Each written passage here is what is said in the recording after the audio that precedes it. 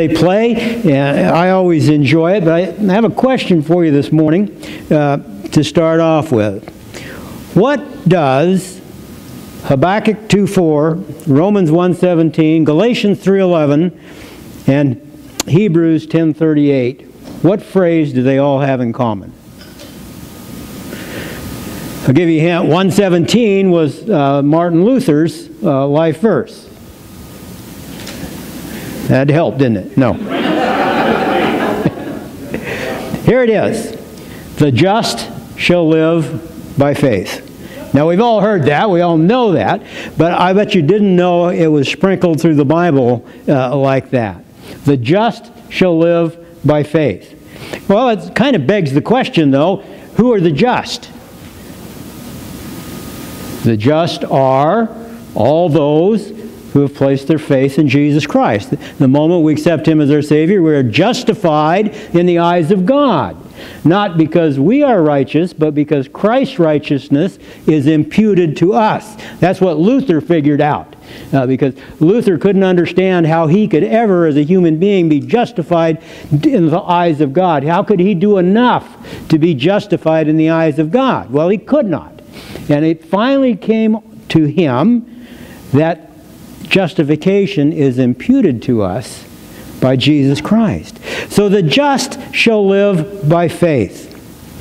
Now, we kind of like that, but there's a problem with that.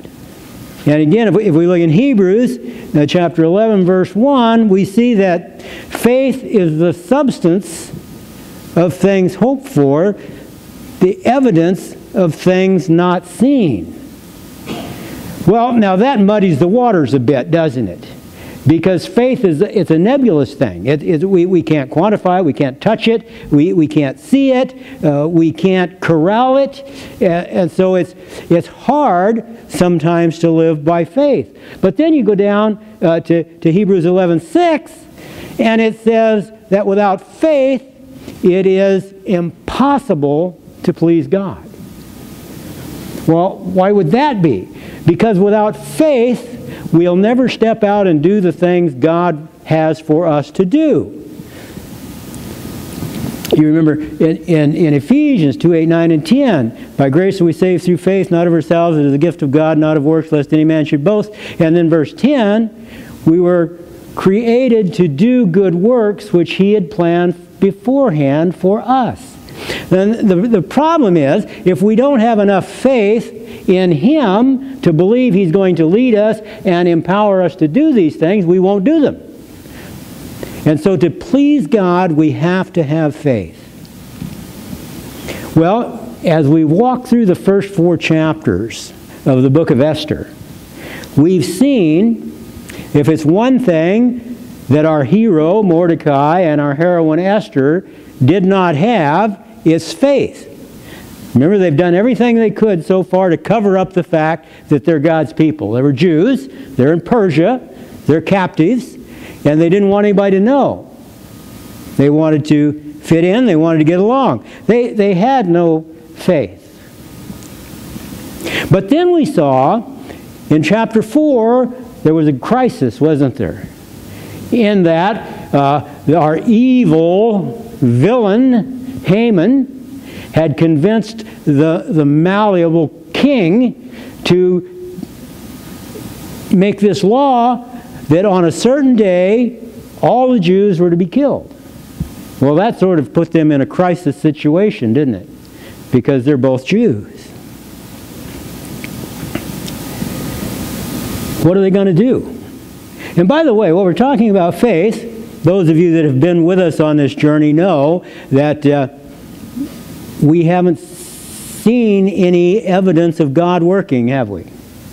We've not seen anything. Now, we may look back and say, yeah, I can see, but if we were there, if we were on the spot, we can't see it. Just like in our lives. When we look at our lives and we look at what's happening now, oftentimes we see no evidence of God. In fact, oftentimes we end up in that place where we say, well, where is God anyway? Why is He allowing me to go through this? If God loves me, if God's all-powerful, how come this is happening to me? Well, you ask that all the time as a pastor. Really, if you're honest, you know, we like to have you guys think we're some kind of super Christians, but we're not. We're no better than you are when it comes to faith and those sorts of things. And you see things happen and you just say, well, how come you let that happen, God? We're doing the best we can here. Everybody's trying. And then you let this happen.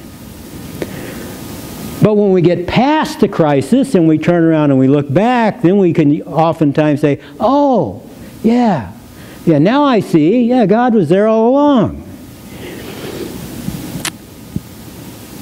As Christians, we live our lives by faith. And sometimes that's just a tough thing to do.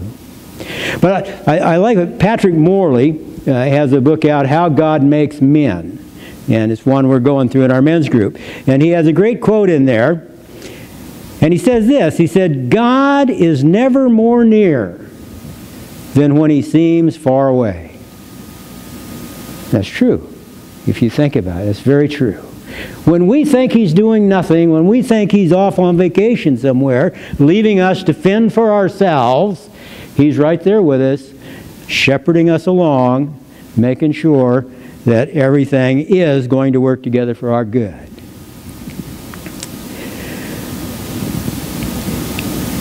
In the first 4 chapters, we followed the very unremarkable life of Mordecai and the very remarkable life of Esther. Now, Mordecai, why do I say his life was unremarkable? Well, if you followed along, he was simply some sort of a mid-level bureaucrat getting along in life. We sort of defined him as the man that leads the life of quiet desperation. He's hidden the fact that he's a Jew, and he just fits in, and he goes along. We say Esther's life was remarkable. Now, she hid the fact that she was a Jew also, but, you know, she was the one that was picked to go audition, so to speak, to be the queen, and she was picked to be queen. And her life is going great. But then we saw, last week, all of a sudden the fact that she is Jewish comes out. Now, the king doesn't know that yet, but those immediately around her do. And that's going to have a profound effect. So while Mordecai has sort of gone along to get along, Esther has lived sort of a charmed life up till this time. She's the queen of the Persian Empire, the most powerful empire on earth at the time. She's in a pretty good position. When this changed, when they were forced to admit to the fact that they were God's people, a couple of things happened. All of a sudden, they began to act in faith. They did sort of an about-face from the way they were living previously.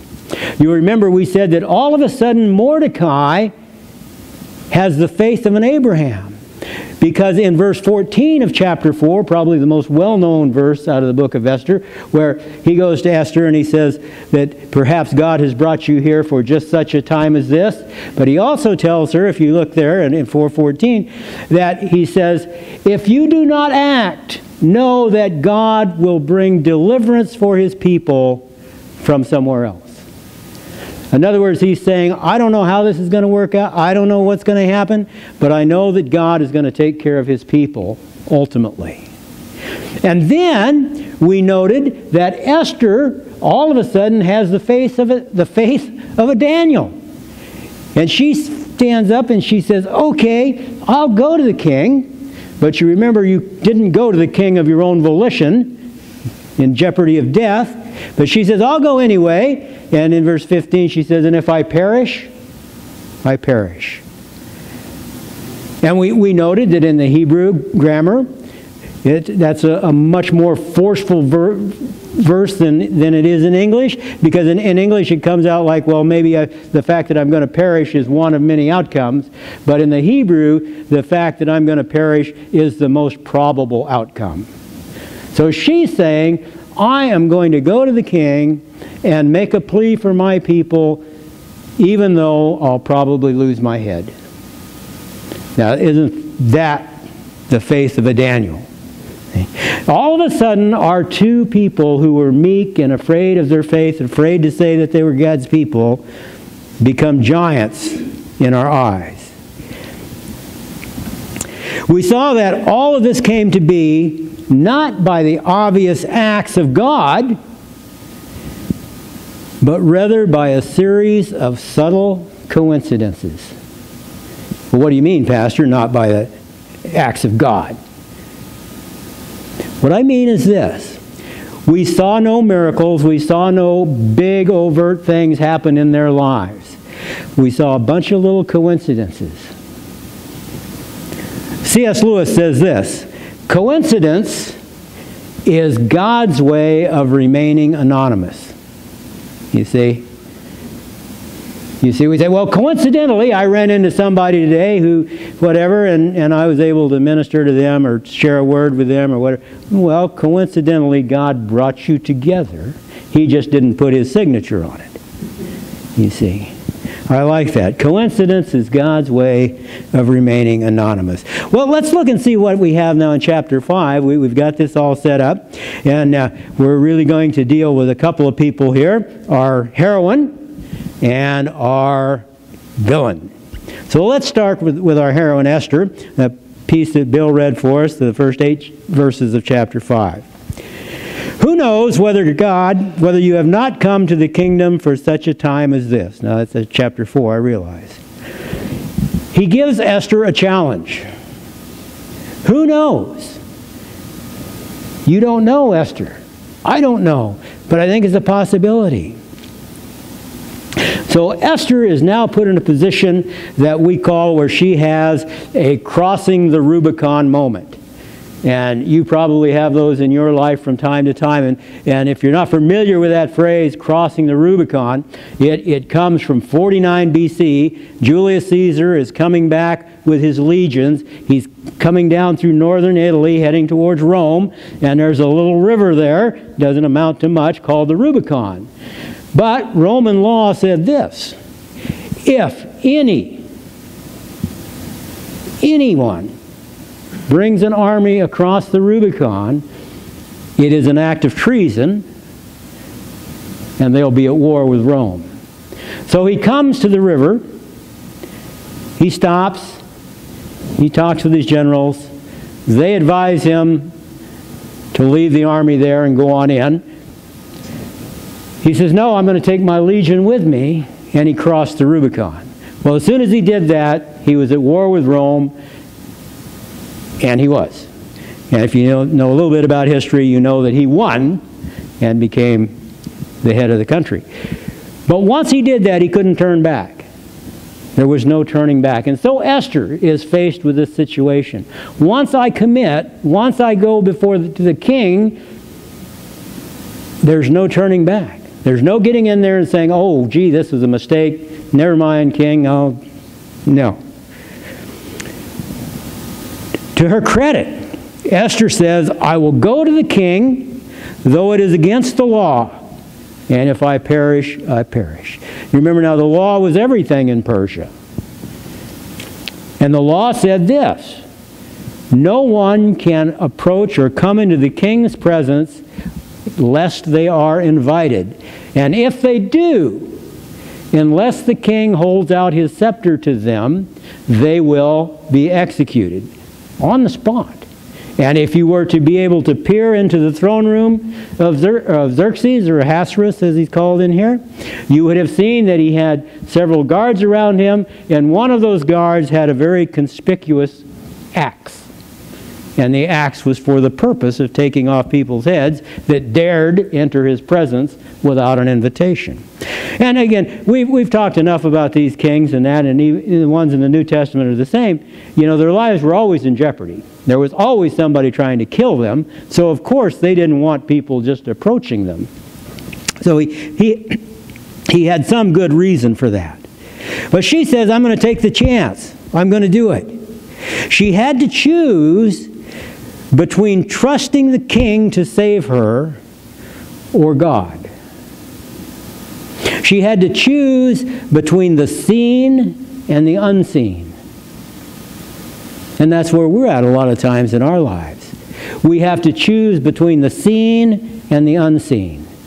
Sometimes it looks to us like this is the thing to do. This is the rational thing to do. This is I've thought this through. It looks like this is the safe play.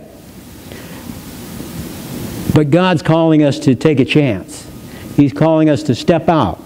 He's calling us to do something that in our power we have no way to control the situation. It's a Rubicon moment. What are we going to do? Do we cross and risk everything? Or do we stay on this side where it's safe? Esther says, I will cross. She has decided to act. But now, she's decided to act, but how is she going to do it?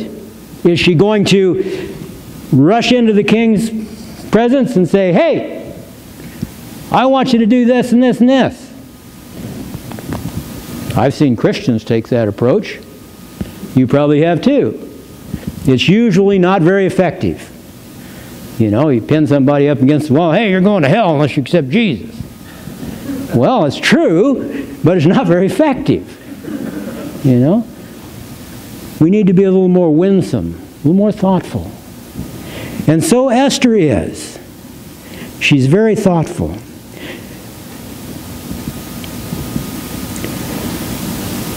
Now, she's already spent time in prayer, right? You remember the end of chapter 4? She spent 3 days praying and fasting. And Mordecai had organized the Jewish community, and they had been praying and fasting for her. So she doesn't need to pray now. She's already done that. So the next thing is to do something. You know, I had a friend a few years ago, and he used to say that he just hated it when he'd ask a Christian to do something, and they'd say, well, I'll pray about it. Now, I'm all for prayer, but here's the truth of the matter. About half the time, and I'm probably being charitable there, when a Christian says, I'll pray about it, it really means I don't want to do it, so I'm going to take a couple of days, and then I'm going to tell you, well, God told me not to do it. Because here's the way I feel about it. If there's something that needs to be done in God's kingdom, and somebody asks you to do it, that's probably God asking you to step up and do it. You see? Now, not always, but I think the vast majority of the time. So Esther has prayed. Now she steps into action. But look how she does it. Verse 1 and 2, I read that for you again. On the third day, Esther put on her royal robes and stood in the inner court of the king's palace in front of the king's quarters while the king was sitting on his royal throne beside the throne room opposite the entrance to the palace. And when the king saw Queen Esther standing in the court, she won favor in his sight, and he held out to Esther the golden scepter that was in his hand. Then Esther approached and touched the tip of the scepter. Well, what's important there? Esther shows great humility and deference to the king. She puts on her royal robes. She dresses properly to come into the presence of the king. She doesn't just show up. She dresses properly. And then she doesn't blurt anything out. She doesn't do anything improper. She just stands there quietly. King looks at her. And can you imagine what her stomach's doing? Because if he doesn't hold that scepter out, she loses her head. And so she stands there. King looks at her. And we don't know how long it went on, but if it went on for 10 seconds to her, it probably seemed like a week, you know, when you think you're in that kind of a position. And he holds the scepter out. Now, she does exactly what decorum would call for. She goes up and she touches the end of the scepter. Just because God has called you to do something, it doesn't mean you can completely disregard all the social trappings that go with life. You know, sometimes you need to go through the proper channels in the proper way. Now, there are times when we need to do otherwise, and we'll see as we go through the book. But Esther, I believe through the guidance of the Holy Spirit, has decided to approach with great reverence and great respect for the king. So he holds his scepter out to her. She dressed appropriately, she followed protocol, and now notice she had prepared ahead of time. She didn't just bust in there with hoping God would tell her what to say. She prepared ahead of time. In verse 4, we see, and Esther said, if it please the king, let the king and Haman come today to a feast that I have prepared. She had the feast already, just in case the king should accept. That's good planning. See? That's good planning. The king accepts. He says, great, Haman and I will come. Well, she gets them there, and they're enjoying their feast. This is the time to pop the question, isn't it? Haman and the king are drinking and eating, and they're merry. No. Patience is called for here. So rather than get right to business, she says to the king, if it please the king, I have a request. And the king says back to her, anything, Esther, even up to half of my kingdom. Now that's hyperbole. That's the way they talked in those days, to say, anything you want, I'll give it to you.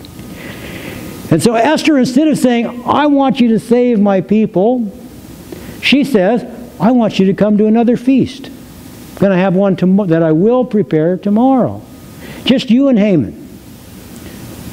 Okay, he says, great. The first one was good. The second one will probably be better. Yeah, we'll come. How difficult it is sometimes to hold back, isn't it? To just keep quiet and kind of let the situation play out. But Esther's able to do that. And if you come back next week, you can find out what happens. But here, our attention turns to Haman. And you're all supposed to go, boo, Haman's bad.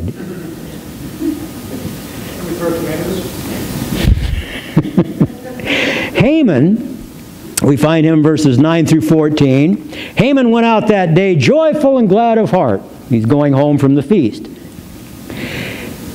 But when Haman saw Mordecai in the king's gate, that he neither rose nor trembled before him, he was filled with wrath against Mordecai. Nevertheless, Haman restrained himself and went home and sent and brought his friends and his wife Zeresh. And Haman recounted to them the splendor of his riches, the number of his sons, all the promotions with which the king had honored him, and how he had advanced him above the officials and the servants of the king.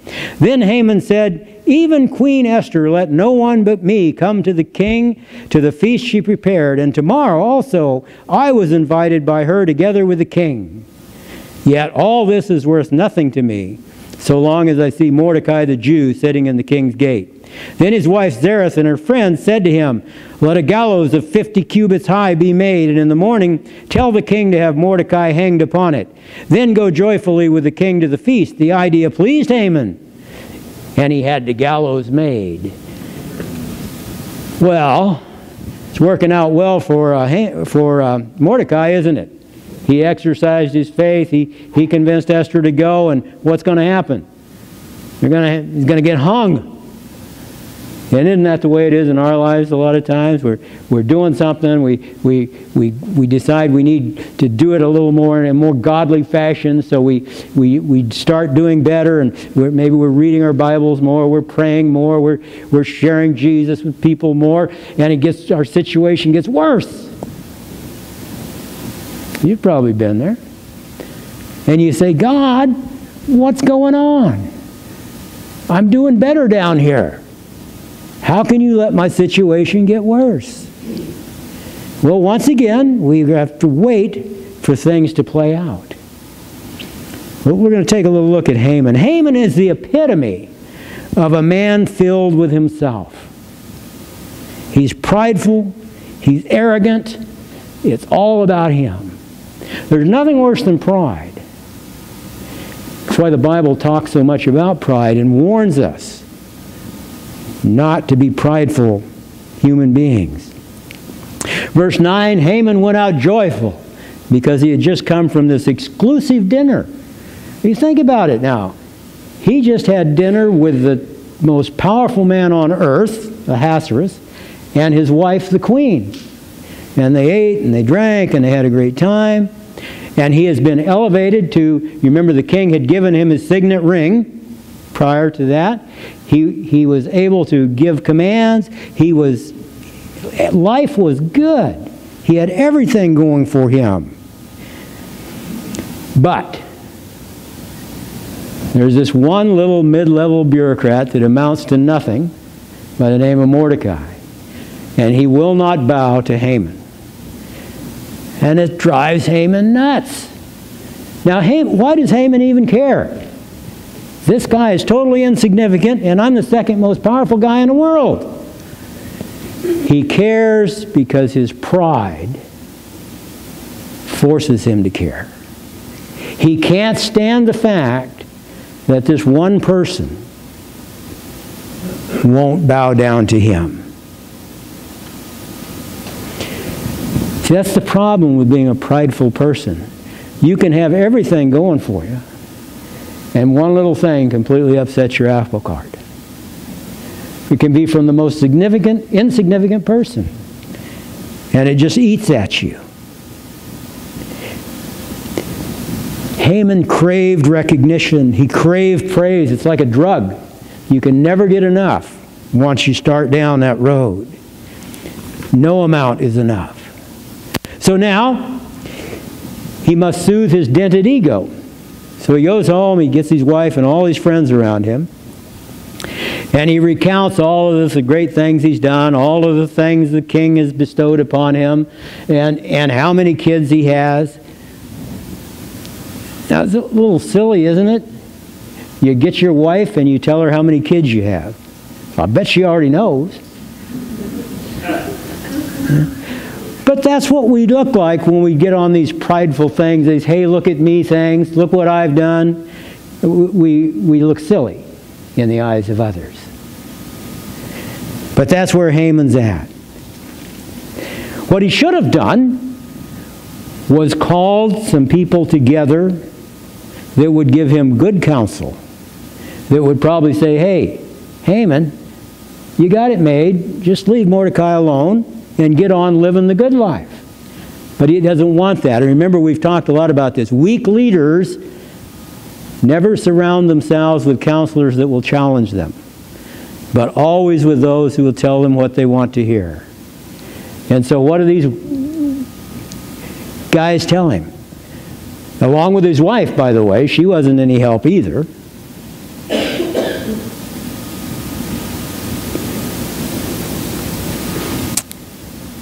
They tell him to have Mordecai killed. And a very revealing fact about Haman is in the very last sentence of this chapter.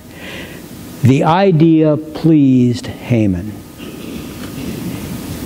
The idea of killing a perfectly innocent individual to bolster his ego pleased him. You know, sometimes we're guilty of that. Now, we don't have somebody murdered, but sometimes we fail to do the right thing because the wrong thing makes us feel better in the immediate context. It pleases us because we're all a little prideful in one way or another.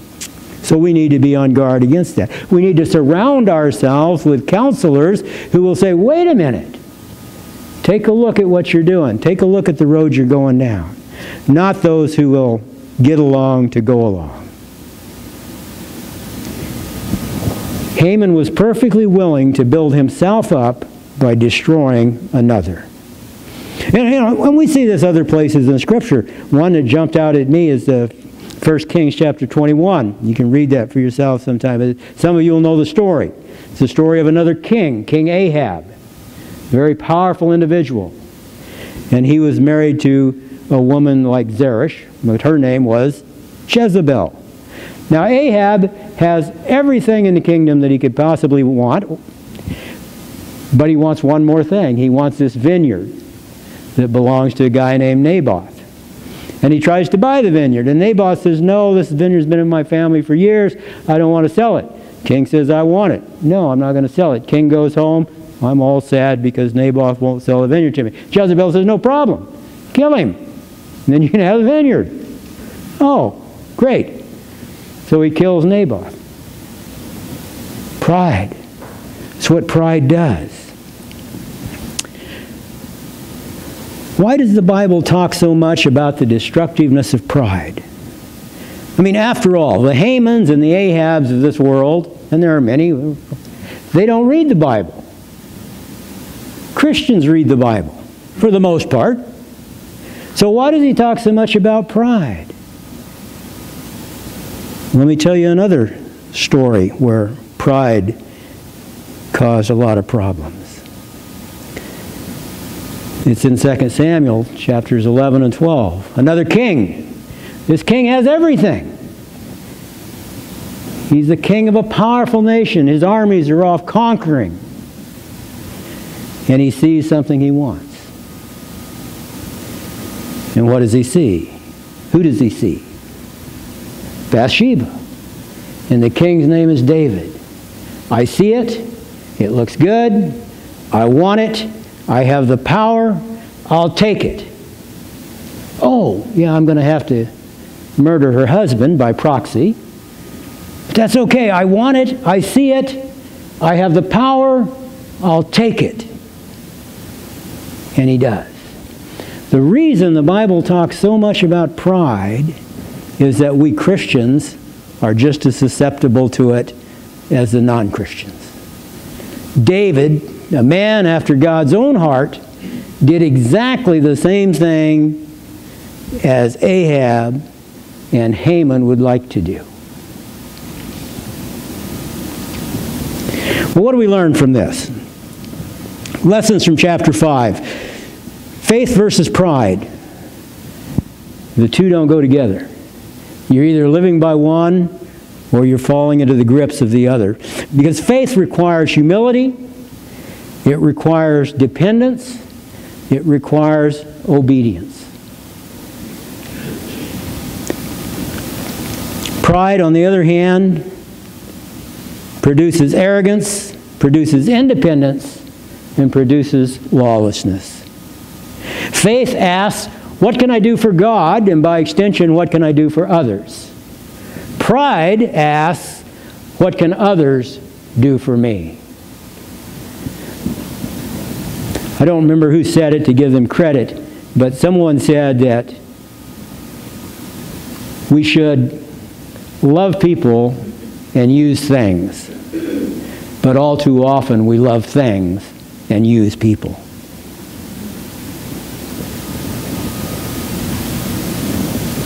Second, once again, we leave our heroine and our hero in grave jeopardy. Esther, though her plan seems to be working out, still has not revealed her Jewishness to the king, nor asked him to alter his law, an absolutely unprecedented request. She doesn't know the outcome yet. Mordecai, they've built his gallows that they're going to hang him on. 75 feet high. This is going to be a big deal. We don't know. We'll have to wait. And isn't that the way it is in our lives? Sometimes we can see the gallows that's been built for us. How is God going to deliver us? When is God going to deliver us? Is God going to deliver us? And remember the words of Daniel to Nebuchadnezzar? Our God will deliver us from your hands, though he may not deliver us from the furnace. You see, we may be hung on that gallows. But what is the ultimate deliverance for a Christian? You remember the quote I like, where they're about to hang the man, and he says, for me, this is the end, the beginning of life. Bonhoeffer, by the way. Hitler hung him. And he knew what we need to know. That physical death may be the end of this life, but it's the beginning of the rest of our lives, which will last for eternity. And finally, where is God? We've talked about Mordecai, we've talked about Haman, we've talked about Ahasuerus, we've talked about Esther in the words of this book. But we've never talked about God. He's not been mentioned one time. And yet He's been working. We see Him working constantly. And again, I'd like to leave you with Morley's quote. God is never more near than when He seems far away. And so it was 2,100 years ago when Jesus Christ went to the cross. From an onlooker's viewpoint, they would say, where was God? And yet God was right there all the time, securing for us the salvation that will last for eternity. So we see, if we look at the cross in isolation, it looks like a bad thing. And in isolation, it was a bad thing. But if we look at it in the view of God's grand plan, it was a good thing because it secured salvation for us. It imputed the righteousness of Christ to us who will but accept Him as our Lord and Savior. So I just say that if you're here and you don't know Jesus Christ, your Lord and Savior, if you're wondering where God is, now is the time to cement your relationship with Him. If you don't know Him as your Lord and Savior, we're going to pray here in a minute. You just have to ask Him to be your Lord and Savior, and it's done. And it's good forever. It's irrevocable. It's guaranteed by His Holy Spirit. And then, as the communion elements come by, join in with us. And you'll experience it in a way that you have never experienced it before. As we remember Christ's body and His blood that were shed for us. Tremendous thing. Lord, thank You for the book of Esther, Lord, and for Your not mentioning Your name in it, because it just really brings home to us the fact that You are near when we think You are far. That Your words that You would never leave us nor forsake us are absolutely true. Isaiah says we may go through the fire, but we will not be burned up. We may go through the flood, but we will not drown. We can cling to those words. And Your words. In this world we will have tribulation, but we can be of good cheer because You have overcome this world. And so, Lord, as we celebrate Your supper, be with us.